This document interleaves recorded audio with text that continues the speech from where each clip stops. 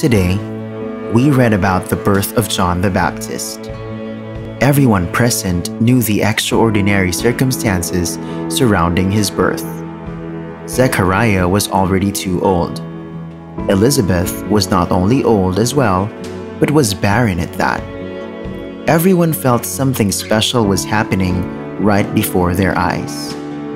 Luke narrates that fear descended on all the neighborhood. They treasured the events in their hearts.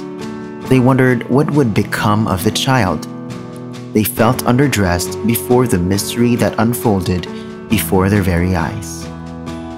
The late Bishop Fulton Sheen once said that the water at Cana turned into wine because the water blushed when it saw the face of Jesus.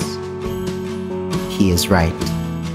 Blushing in awe and worship is the only appropriate stance before God. Why don't we blush anymore today?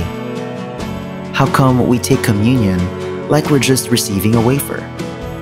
How come we approach Christmas, the awesome mystery of the God who became man, as just one among the many holidays in the calendar? Admit it, we have become so cavalier before God in His mysteries. It's not that God needs our attention, He does not. We are the ones who benefit from every encounter with God. It makes us grow in grace and genuine worship. The next time you go to Mass or the Adoration Chapel, remind your heart who you are facing.